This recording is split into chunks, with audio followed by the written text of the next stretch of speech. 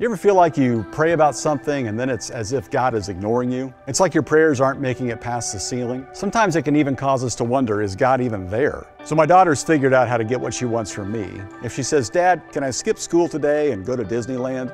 No brainer. Not doing that. But if she comes in and says, "Dad, I'd like to cut school today so you and I can have some quality time together," now she has my attention. Because she knows that my why is for us to have a great relationship. So if she comes to me with something she wants and she attaches it to my why of parenting, she just might get a yes. God is like that.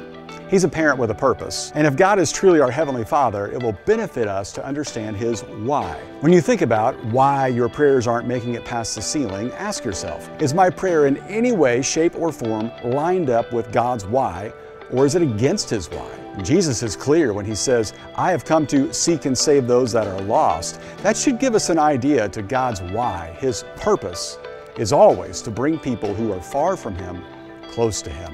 A lot of my prayers have nothing to do with that. A lot of my prayers are bless me and help me and protect me. They're for my comfort or my ability to be calm in my life or my life to be better. And while God cares about all of that, God's why and purpose in being our parent is seeing people far from Him come close to Him. What do you do when you feel like your prayers aren't making it past the ceiling? You go back to your prayer and align it with God's why.